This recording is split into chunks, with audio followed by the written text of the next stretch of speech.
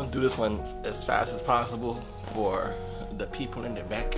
This is for literally everybody that wants to do something they're too old to do, or they feel like there's an age range to do a lot of these things. So when people tell you to grow up, what are they really trying to tell you, right? Like, that's the shit that becomes the problem. Be aware of people that tell you to grow up. Growing up doesn't have anything to do with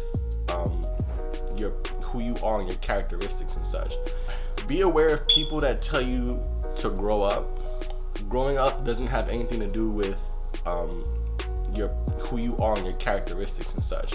If you want to do YouTube videos, you want to ride a bike, you want to make makeup videos, you're female cases or male, you want to do anything at all, there is no age range for anything at all. Like, you got to really think about that.